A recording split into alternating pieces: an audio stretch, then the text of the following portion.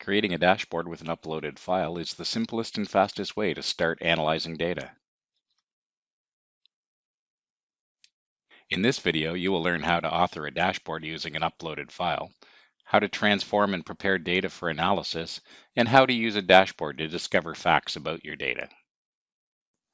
This dashboard will be created in the video. It's intended to show you how dashboards can be used to get you to quick insights and understanding with minimal effort.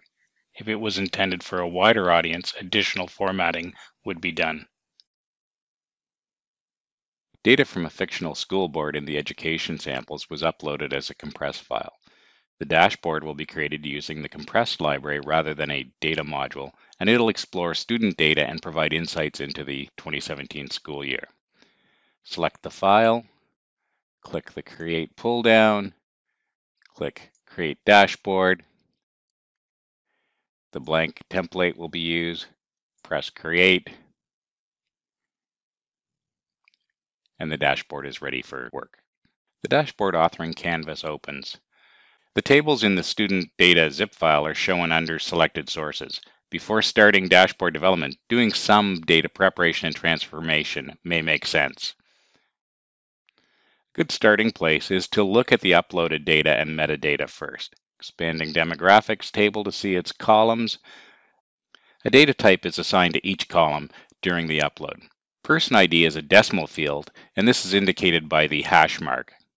Person type is a text field, indicated by a lowercase ABC. Birthplace city is a text field also, and during the upload it was identified as being geographic data, which is indicated by the location icon. Data as of date is a date indicated by the clock icon. Expanding the K-12 record table, the free meal indicator is identified as a measure by the right-angle ruler icon. Measures are numeric quantitative values. Since the attribute is numeric, Cognos Analytics identified it as a measure. To explore the scope of data values uploaded, members can be used. Expanding the student table and doing the same for gender, a list of unique values is displayed. If there had been more than 15 values, you could click Load More and see the additional values. Using members can provide insight to where you might want to start data discovery. You can transform data by defining how null values are displayed when they appear in a visualization. A null value for gender may not be very informative. To enrich your analysis, you might decide to display a more informative value, in this case, not provided rather than null. Select the action menu for gender, click Format, and in the pull-down, indicate that this is a text field. You can see that a missing values character field is now available, and I can type not provided. Click OK.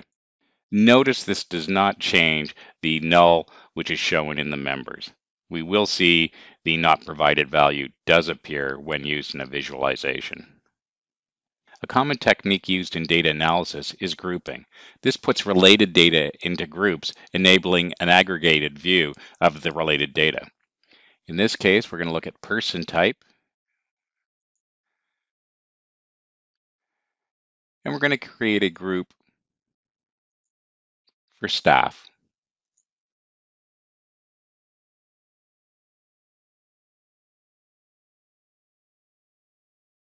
Create another group, and I'm going to call it parents.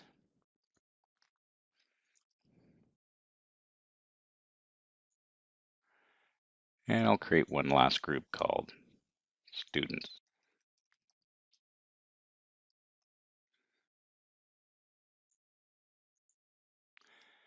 In this case, I'm going to keep the default name that was created, person type group.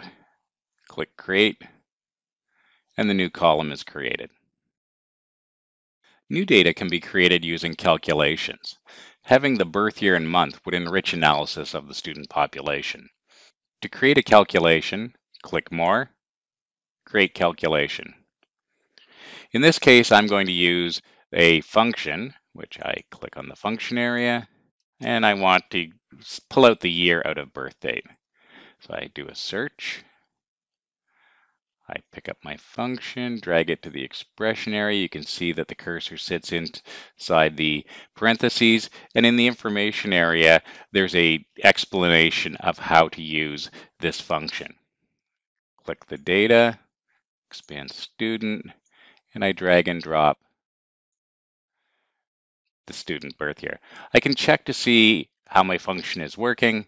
I click the preview, and the result shows me that the birth year is being extracted as I expect. Come up to year, and I'm going to give it the name birth year. Click OK, and the calculation is created. The first question to answer is, how many students are enrolled? The K-12 record table has student enrollments for 2017. This can be verified by looking at the school year members. Student ID is going to be used to get a count of students. Checking the properties, we can see that the aggregate is set to count distinct. This will give us the result we want.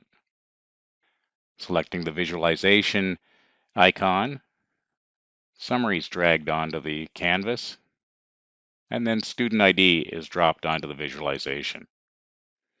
We can see that there's 49.6 thousand students enrolled.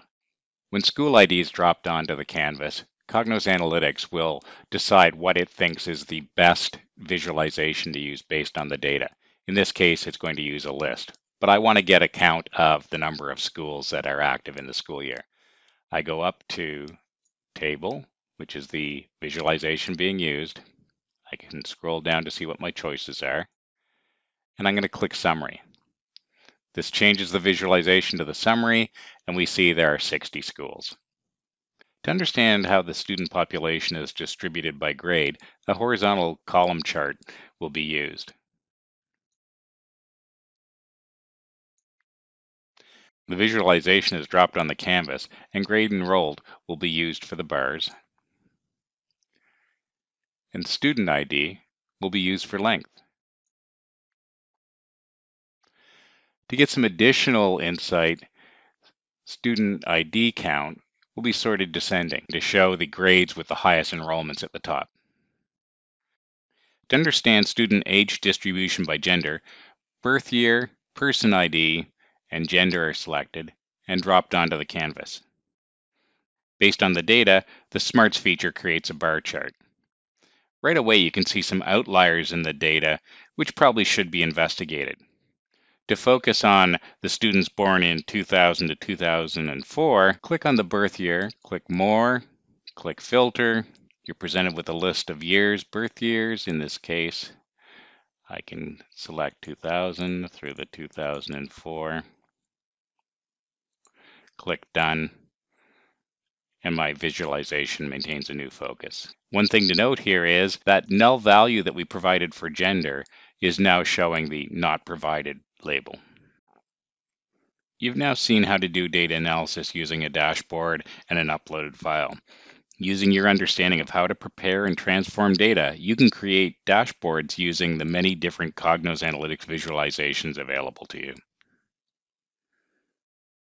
Documentation for IBM Cognos Analytics with Watson is available online. The video description below contains links for topics covered in this video. If you would like to try what was demonstrated in this video, you will find the data in the Samples folder in Team Content.